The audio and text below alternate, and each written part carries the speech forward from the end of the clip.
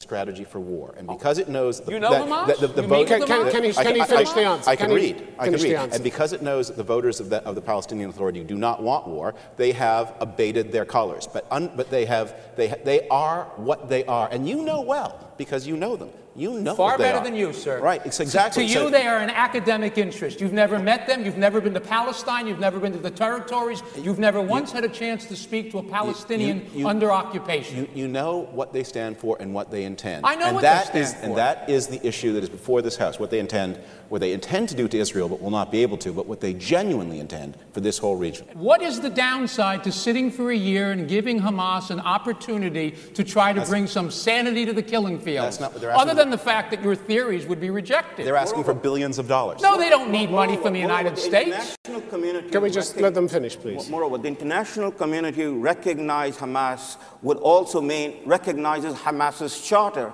I would remind this audience that when the international community rejected the white apartheid regime, it rejected the very fundamental values upon which the regime was based upon and built upon. Should the international community accept the Arab League definition of 2002? The international community would be giving a legitimacy to a movement that does not represent only itself, but it represents a way and a view of thinking about Islam. The reality.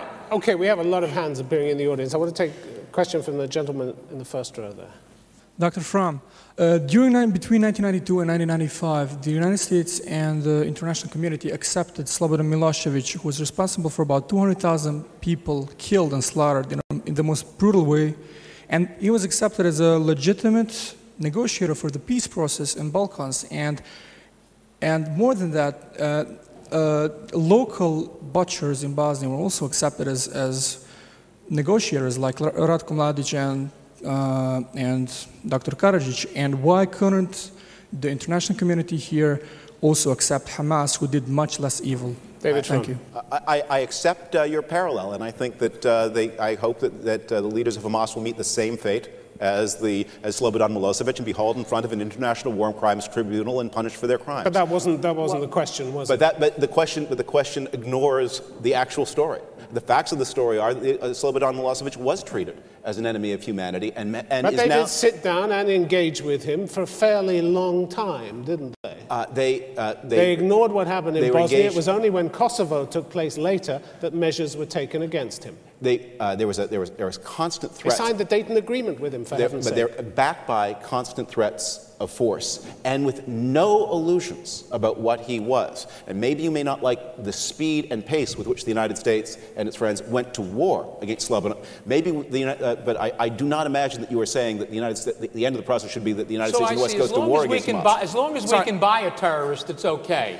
But if one is elected into office, it's not okay. So I want to bring the questioner back in. Are you happy with the answer? I believe that your distinction between terrorism and non-terrorism, non-violence, lays basically in the fact that one terrorist group is institutionalized like Serbia was, for example, and like Israel is. So Israel and Serbia were committing institutionalized crimes, and that is basically the only difference between them and Hamas. So why is it that we can accept institutionalized war crimes which bring much more human cost, and we can't accept one group which wants to evolve in a political legitimate movement? Sorry, I accept your comparison of Slobodan Milosevic to Hamas. Obviously, the comparison with Israel is completely misplaced. Why?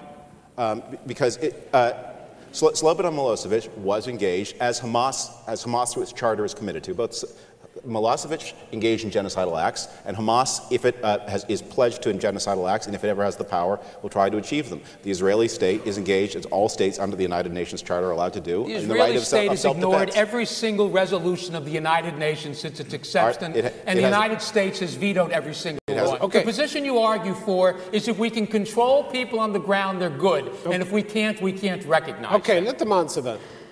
If you want to come back on this. I think that point is the point at which you see the ultimate danger of the argument that the proponents of this motion are making. That what they are calling for, that in order to uphold this motion, you have to agree with the Hamas view of the Middle East, which is one that calls for the destruction of Israel. That is what you are being asked to support and to vote for today by the proponents of this motion. No. You're being asked to vote for war, Mohamedou. you're being asked to vote for genocide, and you're being asked to vote for a war which will drag you in. Mohamedou, please. I think with all due respect, I think that is a misrepresentation of the facts of the matter.